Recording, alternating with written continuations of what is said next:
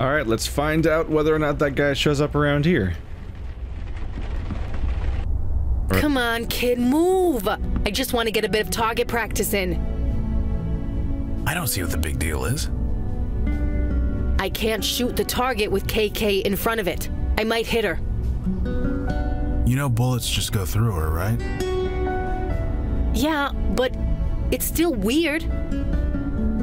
If it doesn't bother her, I don't see why it should bother you. Why is she so keen to be shot at anyway? She says it's fun. Fun. Different things are fun when you're dead.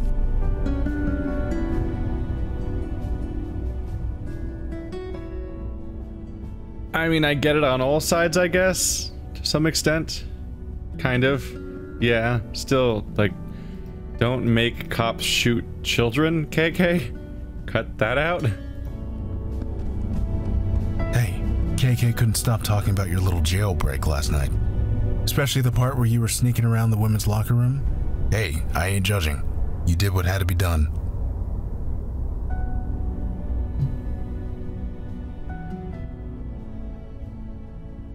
Can I see that picture of KK again? Sure, here. I remember her being green, or... Any thoughts on the last mission? Kevin made his choice, and so did you. He'll be fine. $50,000 buys a lot of fine. Can I ask you about KK? She says it's okay, so go ahead. Is she with you all the time? Yep, pretty much all the time. She can't travel very far from me. Maybe a few hundred feet, half a block at most. So I couldn't shake her even if I wanted to. Not that I would. She's good company. So it's not awkward having her around all the time? Nah, like I said, KK's good company. See? She just made a farting noise with her mouth. Quality entertainment, free of charge. What about when you have, you know, company over? You don't mince words with the personal questions, do you? I'll tell you this though, since I got sober, company hasn't been much of an issue for me. I just haven't wanted to. I couldn't tell you why that is, any more than I could tell you why I hooked up so many times when I was drinking. So having KK around hasn't cramped my style. At least, not in that way. Does she, like, wander off? I guess she can be, like, almost a block away, so, like... She probably doesn't, like, wander into the bathroom. It's just the idea of somebody being tied with you all the time. I'm like, there's a lot of other moments where it's like, can you not be right here? Let's talk about something else. You got it. What's going on in here? Oh, KK's just messing with Vicky, that's all. I'd stop her, but it's not like I can make KK do anything. Plus, it's nice to see KK mess with someone else for a change. See you around, Logan. You too, KK. Sure, we'll chat later. Vicky glares at KK from across the room. Logan's eyes shift from Vicky to KK. A faint smile betrays his thoughts. So, dragons exist. One day I might have to go toe-to-toe with a freaking dragon? I see why Mandana was always training so hard. Speaking of Mandana, she's kinda taking a break today. She's in the study, so we're giving her some space. Anyway, what's going on? You said shoot, didn't you? Were you gonna shoot the wall? I feel like fireballs are one thing, but if you're gonna shoot firearms, you should probably set up a disposable target that stops the bullets, as opposed to shooting the actual permanent wall of the building that has a piece of paper on it. I don't think that's a great call. What's going on in here? Oh, Mandana said I could use that target for practice. I was thinking of all the bad guys we've seen so far. I figured I should brush up. Training here would be easier than the ranges I usually go to. Too many cops asking me awkward questions. Of course, they also have fewer ghost kids trying to psych me out. So, you know, 6 of 1. Oh, were you gonna shoot this target? So KK's less in the direct way and more she's in the line of fire behind it and stuff. Okay. I thought she was talking about this target. Any thoughts on the last mission? I kinda get where Kevin was coming from. Heck, cop family going back a century here. It's who we are. And being the broken link in that chain, it hurts. Hurts like hell. It's like 100 years of Santina's are cursing me. So Kevin is angry and bitter. He might not get over it anytime soon, but he'll be okay, eventually. Can't relate to that in my own life experience at all. There really has not been any family legacy in my lineage. Every generation, I think every single generation, someone just does whatever. Like everyone does whatever. There's no family business. Like my dad owns his own business, and it's not a family business. And I don't think any of my family has worked for other members of the family long term, or taken up the same job, or had like a heritage or lineage to uphold. Everyone pretty much just goes out and lives. It's very different. We'll chat later. Right. Catch you later. Yeah, I'm thinking he might not show up at all if Mondana's supposed to be alone in the other room. Eli stares into the flickering ball. Oh, hi. Sorry, I was a bit distracted. What's on your mind? Didn't you say that fire reading's a little hard on your eyes? I wonder if you can develop special glasses that filter out some of the more offensive parts of the light so that you could read more clearly. Like what people use on computers, or those yellow glasses people wear outside and stuff like that. Or both, really. Things like that. Probably help. You might be causing damage to your eyes, which you live a long time, but I don't know if that means that your eyes are especially resilient. And you might be more likely to damage them because of the fact that you lived for so long that all sorts of health problems could crop up. I don't know. Is Mondana doing okay? Yeah, she's hanging in there, just as I am. Any thoughts on our last mission? You know, my kids were around Kevin's age when I left them. They turned out okay. But they at least had each other. Poor Kevin has nobody. Either way, he seems like a smart young man. I'm sure he'll figure it out. I'll leave you to it. Right. See you around.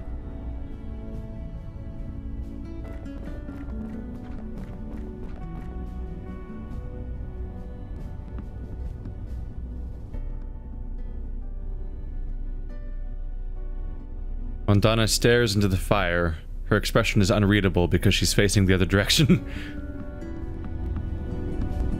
Ah, you awaken. Eli told me much of what transpired last night. The veil placed on Kevin should hold for at least 10 years. By then, the police will have long since given up searching for him. Wait, how does that work? The veil will last 10 years. Isn't she gonna go off and start a new life? Is he gonna suddenly, 10 years from now, stop looking like the person that everyone else that he meets will, I have questions about the veil now. It's a convenient thing that explains how I'm able to survive in this world, given my story and everything, but it's given only minor explanations each time it comes up. They patch up one little hole here and there about its explanation to make it fit whatever's going on in the story at the time, but it's not. We have not had a comprehensive explanation, so I have a lot of questions I don't know the answers to. Like, does the veil only work on people who are supposed to recognize you, for example? Like if they have a preconceived recognition of you and then they see you, does the veil mess up with your face for them? But if you're somebody who is not supposed to recognize that person, then does the veil do nothing? Or is he gonna have, or does he just have a new face for like everyone, no matter who sees him, and then that means that the moment it wears off, all the people that have grown used to his new face will suddenly see the old face, and so he won't be recognizable as a result, and he'll have to be like, no, it's me, it's Kevin, no, I didn't have plastic surgery. I wonder, can he come back and get it recharged, or is there a magic perception filter where everyone will just have the new face override the old face in their memories the moment it wears off? I don't know.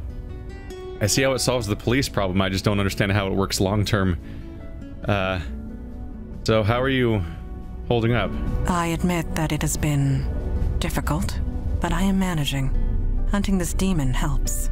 Eli told me that it gets easier, but never quite gets better. Perhaps he thought that was reassuring. Any thoughts on the last mission? I am not without sympathy for Kevin's plight, having recently lost a parent myself. But torturing and potentially murdering that innocent creature was a step too far. It was the right choice to refuse him. Could we start the mission? Yes.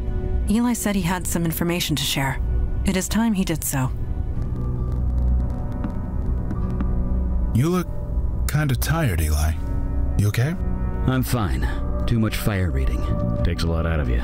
Anyway, information about Malcaressa was carefully guarded. Even with fire reading, all I found were fragments. But I did learn a few things.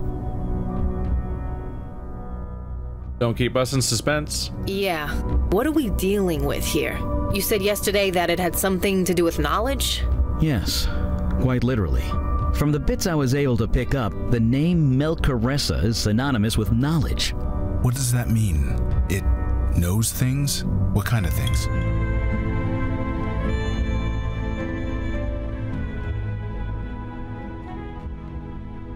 It knew about the General's power and how to exploit it. Indeed. It knew just where to strike, and who to strike against. Again and again. Only a creature with immense reserves of knowledge could achieve this.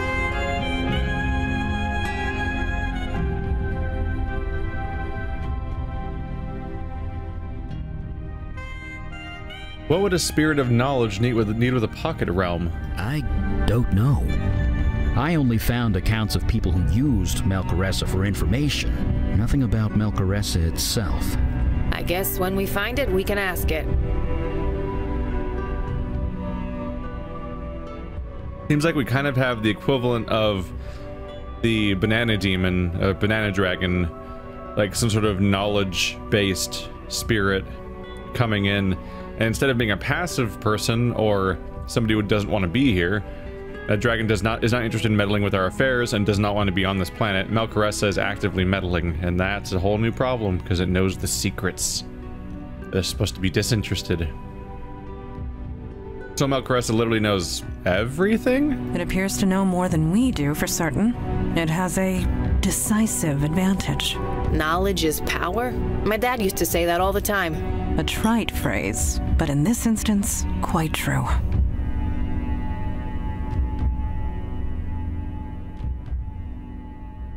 If Malcaressa is so smart, how did it let itself get exercised? It's almost like maybe it didn't, or I don't know. I have no idea if I'm on the right line with that, but I had that previous theory about like, what if you left a foothold in me and it was all like an act, or they're playing along? You're right. It should have known we were there. Should have known how to avoid us, or stop us.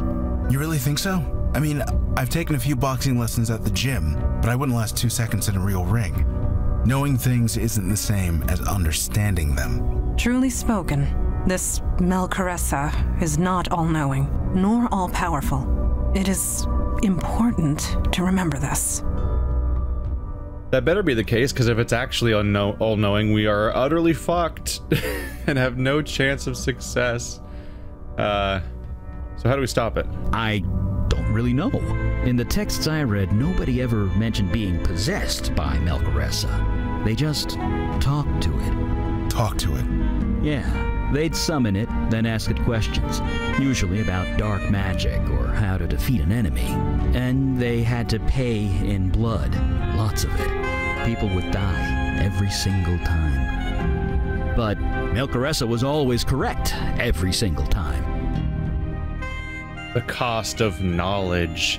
Okay, so what we have here is the equivalent of like when a sacrifice spirit, a knowledge spirit, becomes less passive and more low-key, basically, and starts actively meddling with the affairs. Okay. Nobody was ever possessed by Malcaressa before me. I didn't say that. I said there was no record of it. So maybe you're not the first. So, meeting adjourned, I guess? Yes, meeting adjourned. It's not the same when I do it. It's not the same when I do it. All right.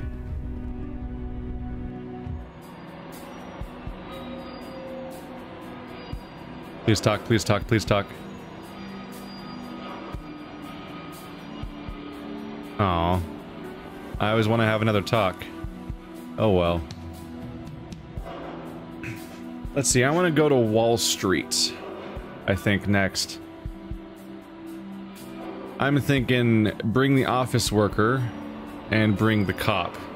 It's probably a fun group to bring along for that kind of run. And then I'll maybe take you two to Brooklyn.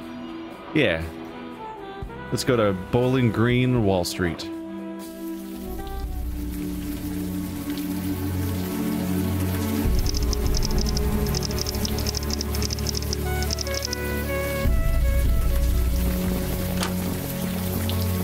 This neighborhood is so darn clean.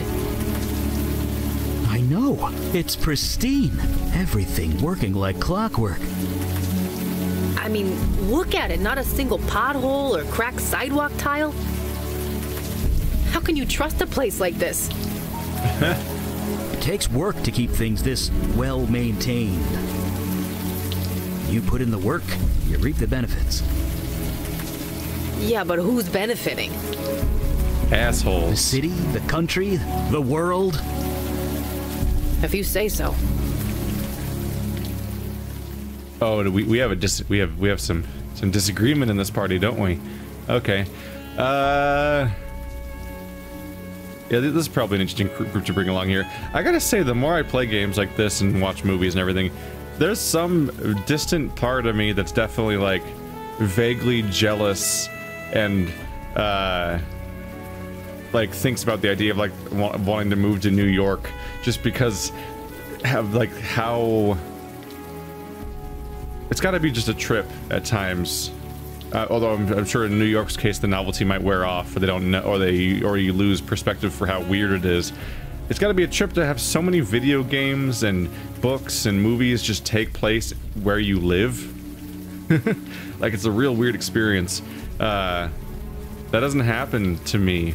The only time that my neighborhood shows up in media is when someone's doing something about the Zodiac killer, like the movie Zodiac, or that one season of American Horror Story that dealt with that. Suddenly they'd cut to like places that I know, and I'm like, huh, that's weird. But also I'd be like incredibly aware of the fact that the places that they're filming are not areas around my home at all, because it's clearly like a set or some place in LA that they're just calling like Solano County and stuff like that, and I'm like, what the fuck? Okay, but it's there. Sorry, I'm kind of busy right now. The woman's busy attaching a poster to a wall. How busy though? I really don't want to talk, okay? I hear you, but Please, I'm not in the mood. I'm ignoring you. Go away. I'm ignoring you. Go away. alright, Eli, torture. Don't know what I'd say. You throw fire. No, I'm joking, obviously. Eli's more relaxed than you've ever seen him. He stands taller, his steps are bouncier. Is it because we're at Wall Street? Is that what's going on? Vicky's expression shows her obvious disdain for the neighborhood. Yeah, that's exactly why I brought these two. She's a cop and she's from a different neighborhood of New York entirely, which we saw. And he is in his element, and I wanted to see how these two might bounce off each other here. What's up? I pick characters in these games. I always exclusively pick characters pretty much because of what story stuff I might get out of it, as opposed to whether or not I think they'll be useful, which is not always the best approach. So, you know anything about the Wall Street area? You kidding? This is the financial capital of the country, maybe the world. This is where it all happens. Right here, in every boardroom of every building. Empires rise and fall. Jesus, hyperbole much? It's not hyperbole if it's true. I knew some good people here. Sometimes I wonder what happened to them. These characters so actively contrast each other that there's the silhouette around the side of their face from the lighting on their portraits is orange and cyan, which are the two opposite colors that the two complementing colors that they always use in like Portal or Michael Bay films and stuff like that, like orange and blue. That's look at the line on the side of their portraits when they talk, and you'll realize they have opposite colors even. You seem strangely happy, Eli. Well, I am. This was my old stomping grounds back in my mundane days. I spent half my life here. My firm had dealings with all the major banks. HomeFed, Downey, Gibraltar. Of course, they're all closed now. Guess they couldn't handle it without me. Let's get back to it. Right behind you. I'm sure it's nothing and just a coincidence how the colors are opposites of each other. It's most likely that he's orange because he's a fire mage and she's blue because she's a cop. But it's just funny to see even that is in active conflict. Yeah? Ever come here before? Well, the ferry's nearby, isn't it? Everyone from Staten Island passes through here eventually. It's not like I have any other reason to come. The crooks here aren't exactly the kind we cops can touch. Let's keep at it, Vicky. Yeah.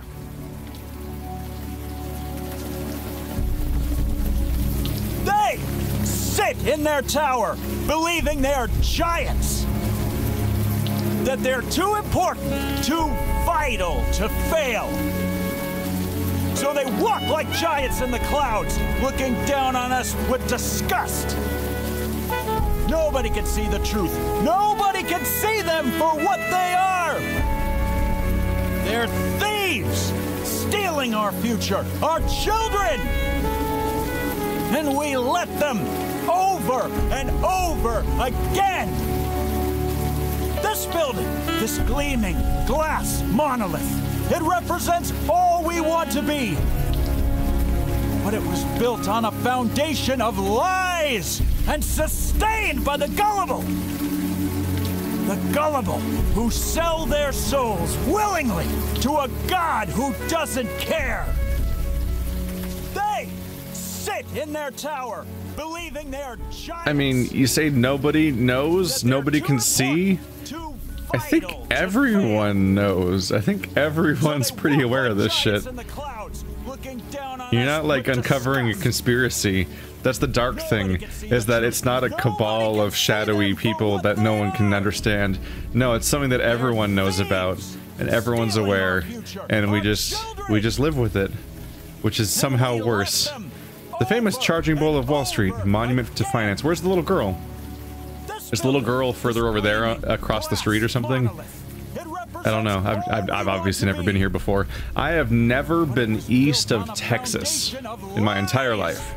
And that was only because I had family there. And now they're not there anymore, so I've lost my reason to go to Texas.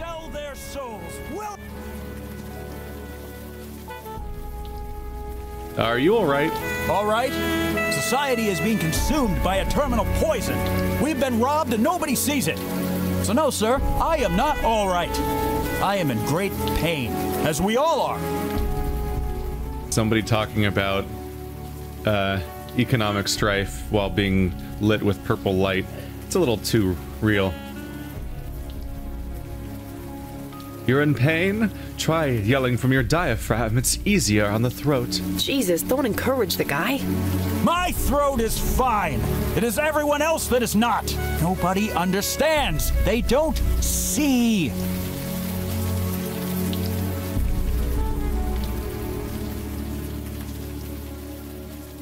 They don't see? You don't mean void touch, do you? He's touched all right. The only void is the dark emptiness inside the Grant City Trust. They are the cancerous tumor, poisoning society and stealing our future. But nobody sees it. They can't. He's kind of a shallow interpretation of the protest guy, isn't he? He says the most basic stuff mostly, and his sign literally just says, "Look!" Like not even like a slogan or anything. He's just like, "Look at me! Attention! Yeah, look at me! I'm yelling! I have a sign that says look!" It's like, it's actually a little weird how nothing the sign is. What are you doing out here? Screaming into the abyss in the hope that someone hears me. Can you hear me? Of course we can. Deaf grandmother's 5 blocks away can hear you. You hear with your ears, but not your mind. You are asleep. Wake up! please.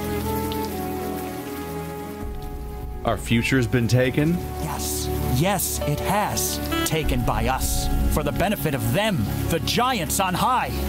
Pity the few who are chosen. They know not why. We are asleep? Yes, because I am the only one awake. Please wake up. Please.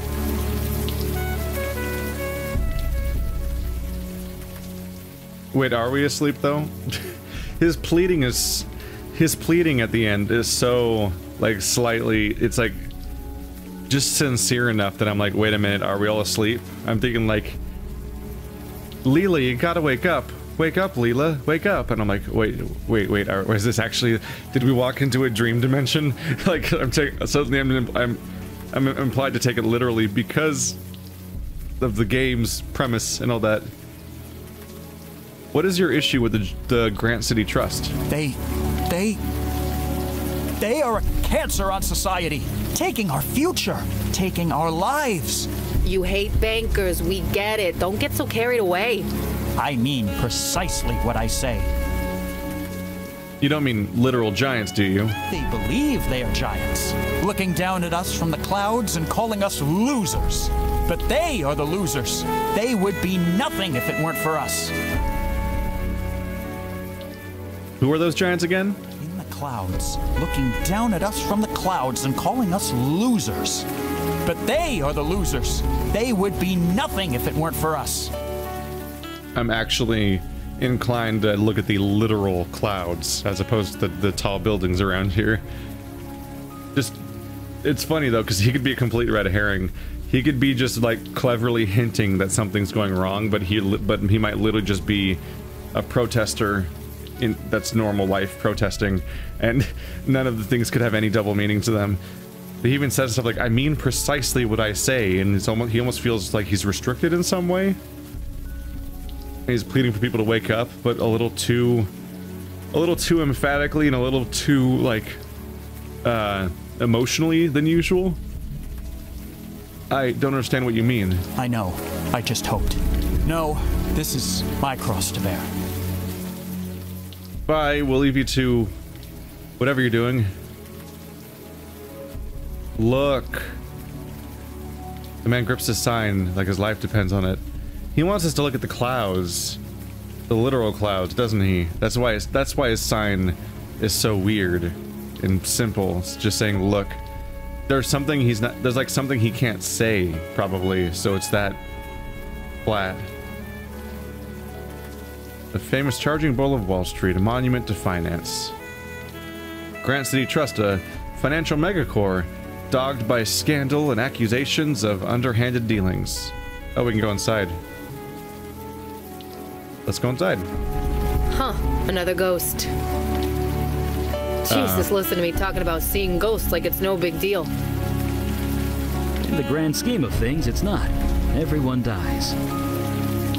I know that. Thank you very much. I didn't need the reminder. Every single time I see a ghost or a burned document or something, I'm always going to be sad I didn't bring that particular character along. But they're going to be in like every zone, so you know, it's just part of the experience. There's just a weird ache you get when you see something that's signposted almost like a Metroidvania mechanic. Like, that's the blue door. You need to get the gun that opens blue doors.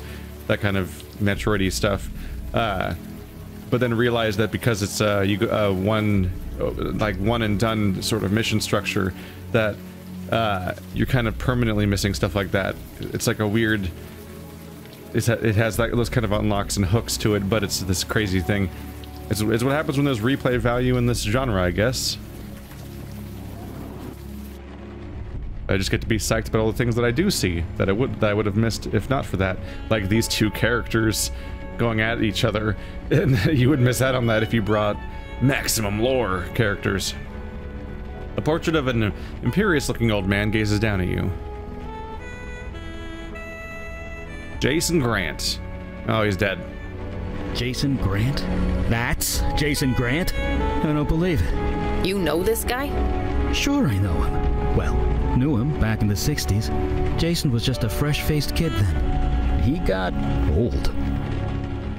And now he's dead. Goodbye forever. This plant could do with some water. Stop taunting me to water plants. Why are you doing this to me? Why are you doing this to me? Stop that. This man seems bored but happy. Hey, folks. Wait, are you Robbie Siegel? Yeah? Do I know you? You know my dad. You guys used to go boating. No friggin' way. Rick Santina's kid? Vicky? Yep. Hi. Don't you Santinas melt if you leave Staten Island? What are you doing here? Long story, but my friend's got a couple of questions for you. He's on the level, I swear. I'll do my best. What's on your mind? You know Vicky's dad. Know him? I was the best man at his wedding. Ah, damn it, I missed the last anniversary barbecue, didn't I? Yeah, you didn't miss much. Don't worry about it. Next year, I promise. You're open late. It isn't late in Beijing, or in Australia. Global world of finance. Someone is always working here, which means someone is always at this desk. Can I go in? Sure, just show me your ID and I'll buzz you right in. I don't have an ID. Can I go in anyway? I shouldn't, but, what the hell. Go right ahead. Ignore him. He's so full of shit, Robbie. And you talk just like your old man. Don't ever stop. Sorry, I'm just messing with you guys. The late shift gets boring. What can I say? Thanks for your time. See you around. And try anyway? Whoa, sorry. You gotta show me your ID card if you want to get in. Montana, we need a better veil. How do we get the veil to do the whole like psychic paper thing where I just have a fake ID all for everything all the time? Psychic paper is great.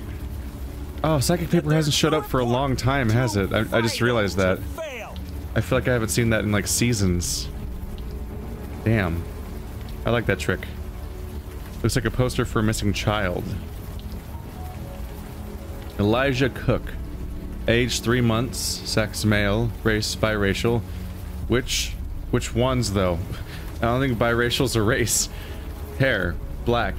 Eyes brown. Height 2 feet. Address that place. Missing since May 17th, 2017. Elijah was last seen outside his home at 387 Battery Place. He was allegedly abducted from inside his stroller. He was wearing a tan knit cap and a white onesie. He is half Chinese, half Caucasian. There we go. Please contact the police with any information. Elijah Cook. What if he was abducted so that a dying Wall Street person could gain immortality by inhabiting his body? They really are stealing our futures. That actually does match up with the guys ranting outside a little bit. They might be doing that kind of thing where the rich people are so rich that they have extra time and never have to die and stuff like that. A little bit of Get Out, a little bit of the terrible movie with Justin Timberlake called In Time. Same thing. She didn't want to talk to me, but wouldn't she? What if I knew something about the baby? Wouldn't you should want to talk to anyone that comes by, I feel like.